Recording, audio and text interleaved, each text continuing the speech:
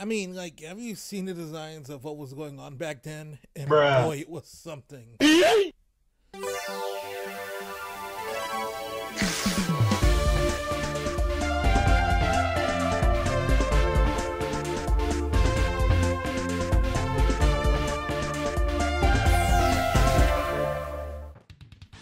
The 90s was a game-changing decade in animation for TV, with numerous titles we herald as classics and names attached synonymous as legend.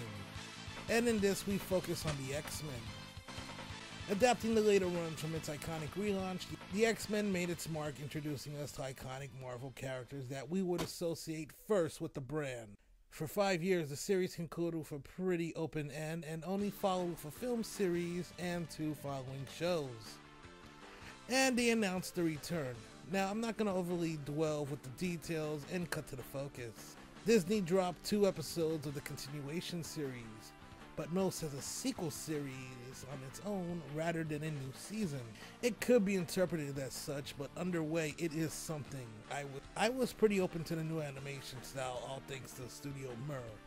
Though I think the presentation of the series feels a bit clean compared to the previous series.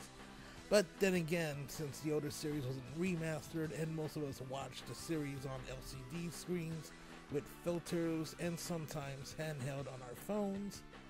But other than that, a huge emphasis on action with creative direction in the fights and how characters maneuver, such as Cyclops' traversal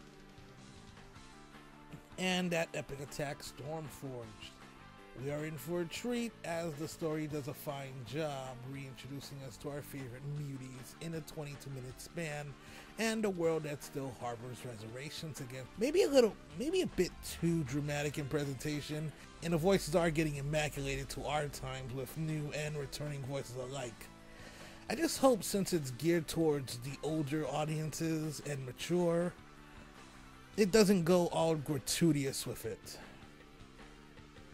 Anyway, I'm glad the story is moving on and we're getting some more focus and depth with the series, especially what the second episode brought in. The belligerent bigotry of the protesters, spurn in the trial of Magneto, and in a deep sense of consequences. It really makes you feel for him heavily while working to honor Professor X's dream and the toll it took on Storm based on the climactic moment. I know in a more status quo sort of manner you'll expect things to revert, but we're in for the long haul. But my impressions leave me more to what's to come. For the moment, I am digging this despite its rocky start.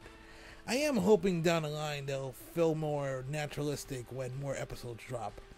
Whether you'll like this or not is completely up in the air, but for now I'm pretty elated that Marvel Animation is returning in full swing. Moon Girl and Hit Monkey alone can't carry the burden of being a good Marvel cartoons after the Loeb era of mediocrity that plagued the previous decade after Earth's Mightiest Heroes.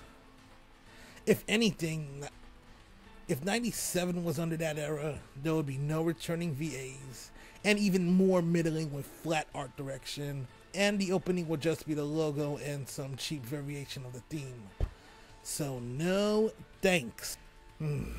Anyway, X-Men 97. 9 out of 10. I do hope to be surprised much further than that later on. But anyway, like, sub, and share, and until next time.